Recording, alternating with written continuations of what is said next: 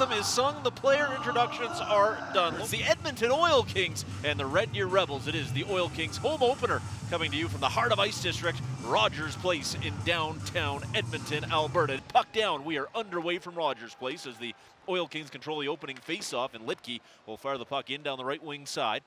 Back to retrieve in behind his net. Nicholas Andrusiak turns it over. Here's Cole Miller onto it, centering pass, wrist shot. Oh, what a glove save by Chase Wootsky as he absolutely stones the Oil King on the doorstep, Mason Finley. Left wing side, Melnick over the blue line. He'll walk it in, top left circle. Now high slot, wrist shot, and that one glances off the iron and stays out. Adam Yetko in on the forecheck trying to find this puck.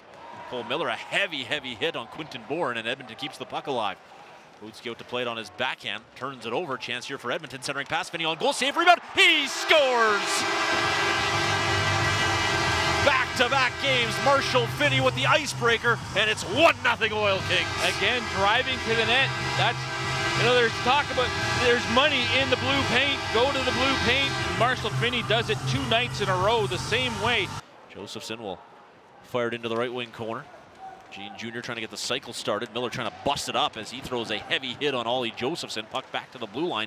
Right wing side, that pass put Latimer off balance, but able to recover enough to get the puck in down the right wing side. And now here's Jet Larson. Larson walks his way in front on his forehand and he scores.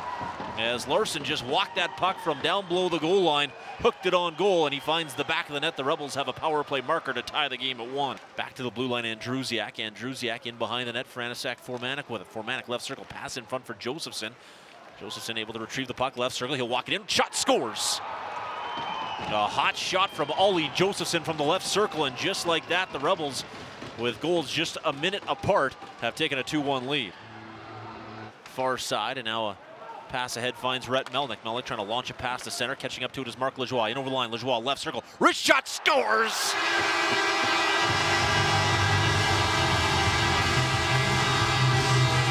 An absolute seed from Marc Lajoie. It's his first Oil Kings goal, and just like that, we're tied at 2. Bit of a broken play in the neutral zone, but it worked out well as Lajoie was able to pick up the pass that was intended for the forward, but stopped dead.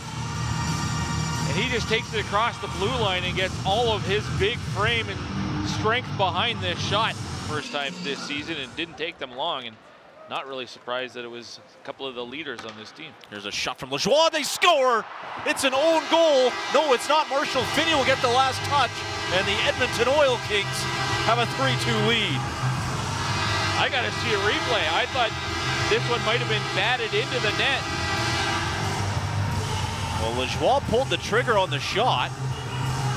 I know Finney is there, but I thought Jay Sweer was trying to clear it with his hand and actually batted it in. We'll see. Trying to get away from Talon Brigley.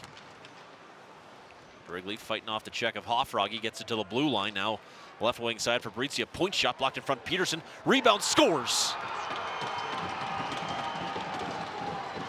Off the block from Reese Peterson, the puck lands on the stick of Talon Brigley. He rips it home, and with 6:25 left in the third period, the Rebels have tied the game at 3. Puck grabbed by Levi Green, centering pass on a one-timer, good stick by Reed Larson. Broke up that shot from Dranchak, who then centers, and Green had that one swatted away from him by Logan Cunningham at the last second. At the blue line, Carmichael, point shot, tip, save, rebound, scores! Off the bench, Kai Uchas puts home the rebound, and with 2:19 left in the third, the Rebels lead 4-3.